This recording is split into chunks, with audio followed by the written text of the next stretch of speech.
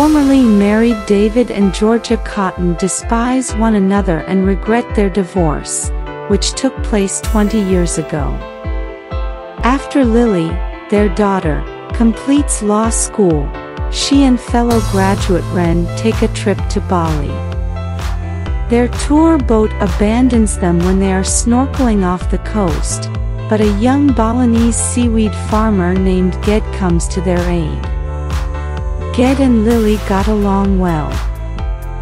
37 days later, Lily emails David and Georgia to inform them that she is getting married to Ged and will be relocating to Bali permanently, abandoning her plans to pursue a legal career.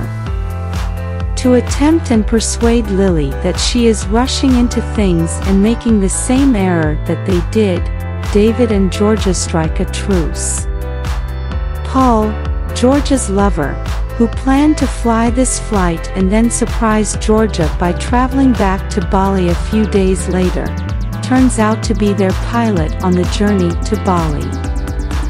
Lily and Ged receive verbal approval from David and Georgia, but they are covertly working on a Trojan horse scheme to destroy the wedding from within. They steal the couple's wedding rings as part of their plan, which they immediately replace. While hiding his concerns from Lily, Ged quickly accuses David and Georgia. As they follow out this strategy, David and Georgia start to heal their relationship. Additionally, they get to meet Ged and his big extended family and realize how much he cares for Lily. A snake bite in the temple of Tanna Lot interrupts the first of Paul's marriage proposals to Georgia, and an unintentional headbutt stops the second. Paul then shows up and surprises Georgia with a series of marriage proposals. When Lily finds out the rings were stolen, she tells them to accept the wedding or leave. She also confronts Ged, who had just admitted that he had suspected Georgia and David of taking the rings. David and Georgia make the decision to accept Lily's decision after realizing they may lose her forever if they don't. In keeping with Balinese tradition, the wedding continues. Ged interrupts the wedding ceremony to ask David and Georgia for their blessing once again, threatening not to proceed with it until they accept.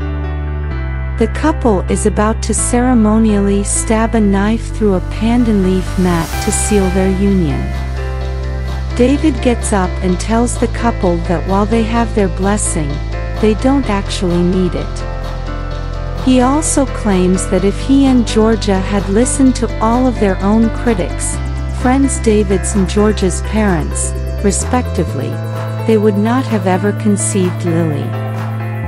And regardless of how their marriage turned out, Lily is a part of their life and makes them both happier.